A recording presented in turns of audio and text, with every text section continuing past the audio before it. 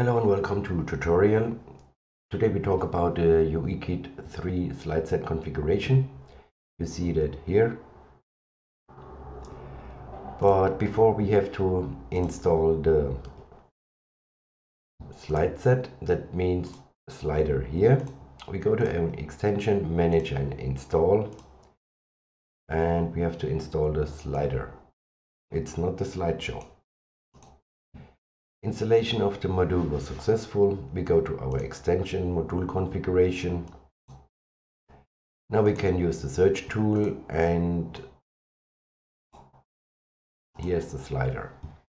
There are many different sliders here for configuration. You see this one,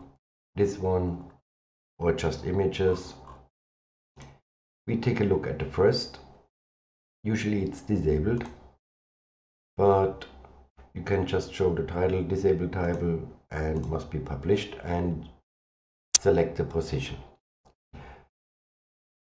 This one is not needed. If you're a professional, you can you can develop something like in general slider class, something else. That's the show.nav style, that's the slide nav style, that's here on the left is the slide nav, and here's the .nav. Then we can use just the shadow, or maybe the dark. Now it's dark. You can see the style. I like the white shadow. Round images, you can see that here are round images. They make just around the images.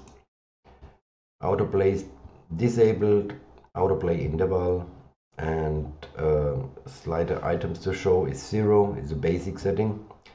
Center the content, it's like here it's centered. You can use it like that's on the left. Then you see it's on the left if you like it. And slider in sets, that means it will show 3 or 4 or 5. But the more important thing is the grid mode. It's default. That means we can make it very large. You see, that's the grid mode here. And you can set it to default. Very important is how much columns they will show. Usually it's disabled. We can take a look, save, and it looks really horrible. You see, that's useless. You have to set up, of course, the columns.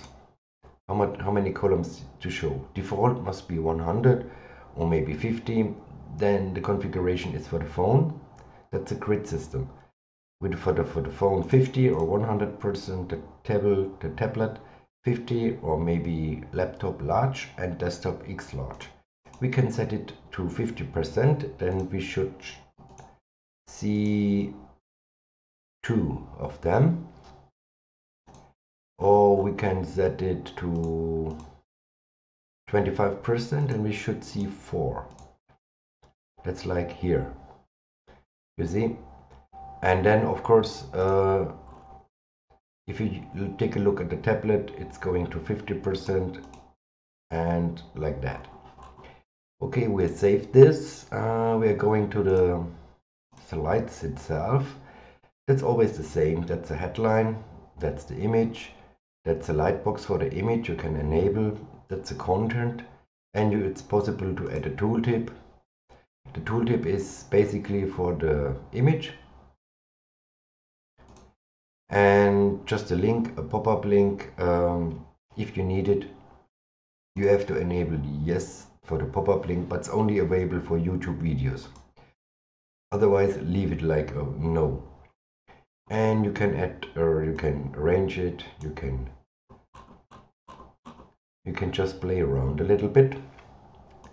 So that's first for the slider. That's advanced, and the permission, usually you don't need it. Save and close and finish. Thank you.